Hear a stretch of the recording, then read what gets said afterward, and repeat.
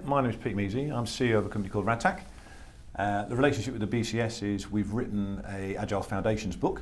So I worked with the BCS. I used to be actually part of the BCS Agile Committee.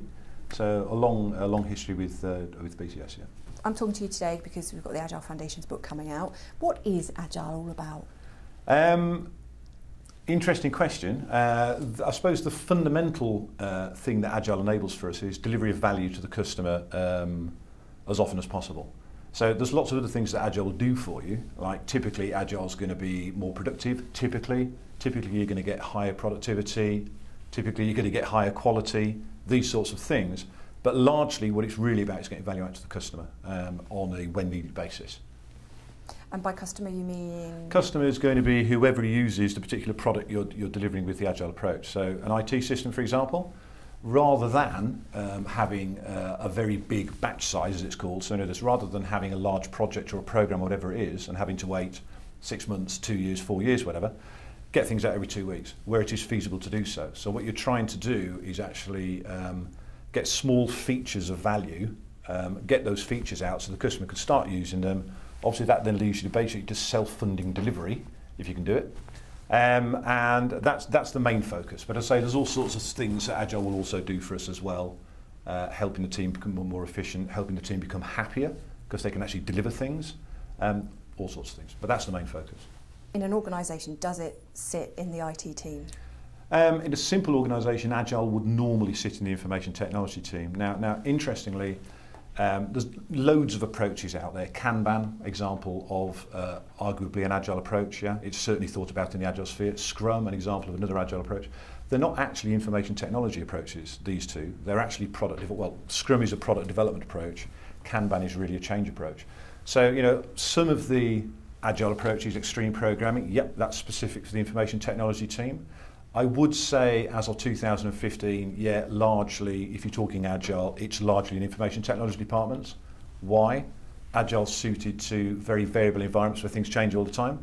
Things change all the time in IT. So this is why Agile's used there, but it's going out to all sorts of other areas now, marketing, business change, all sorts of things. So for me, in the last, I'd say 2 years, Agile has become one of the words that I hear most bandied around the office. Why do you think has there been this sudden surge in popularity of the term? Yeah, it's a great question. I mean, we have in the book that we're going to be launching basically the history of Agile. You can trace Agile back to some of the ideas from the Toyota production system, 1947. Is Agile lean? No. Is Agile based on a number of lean product development principles? Yes. So if you then go from 1947 through, the history of all sorts of different things being created, something called RAD, Rapid Application Development, so an early version, so Agile's an evolution of that. So yeah, it's been around a long time. Why is it popular? This is almost what you might call the third coming of Agile. Back in the day, when we used to be using what the Agile frameworks are, DSDM for example, Extreme Programming, Scrum, back in the day, in the 80s and 90s, they used to be called RAD approaches generically. And they were very, very popular in the 90s, very popular in the 90s. They fell off a bit towards the end of the 90s with the dot-com bubble bursting, etc., etc., etc. At that point, the term Agile came around, and there was sort of like a peak, 2001, 2002.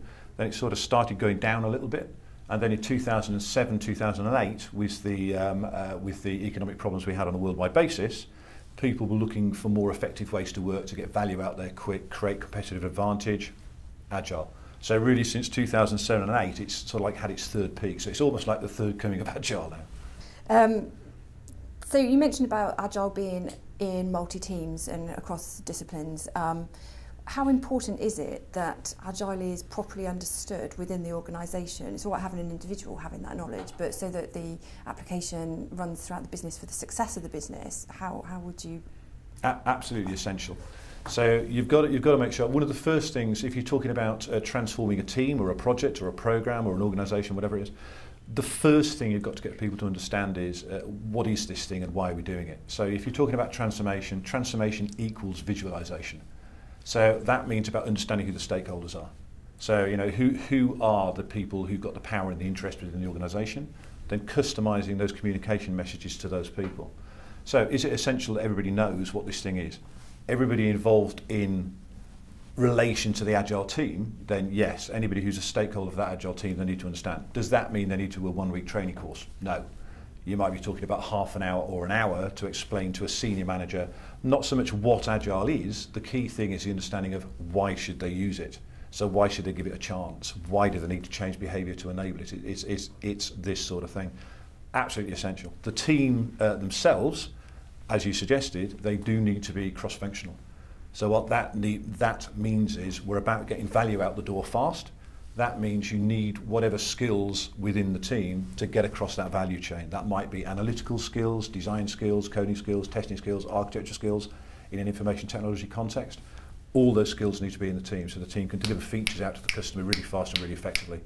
The people around the team need to understand why they need to change to support the team. So it's all about why. Transformation is all about understanding why should we transform. So bringing it back to the book, it's about the principles and the frameworks of Agile. Yeah. So is that the purpose for pulling the book together, so you've got Yeah. a general understanding that you can give out to the wider public? That's exactly it. I mean, Radtac, the company I work with, we've been working, specialising in Agile for about 18 years now. Me personally, about 20 years. Now, over that time period, what we hear from people all the time is, okay, yeah, there's these frameworks, which are all fantastic, but how do I know how to put these frameworks together into an Agile operating model? So how am I going to pragmatically fit these things together to actually create something that gives me benefit for my business? So we hear that a lot. So what we've done is, with BCS, we've actually created an Agile Foundation book that looks generically at what is Agile. So, you know, what is in place that really goes across all the frameworks. What we've then looked at is a number of the frameworks which generally align to that approach. So the Agile framework itself is basically 4 values and 12 principles defined in 2001 by a number of gurus. So yeah, if you're interested in finding out about Agile generically, not a particular framework slant on it, this is the book to read. And as far as I'm aware, there is no other book on the market that does that. If you're interested in finding out what everything is generically about Agile and what the key frameworks are in 2015, this is the book to read. If you're interested in doing the BCS Foundation certificate, which I would strongly recommend, this book is written to support that certification. So this is the book to read.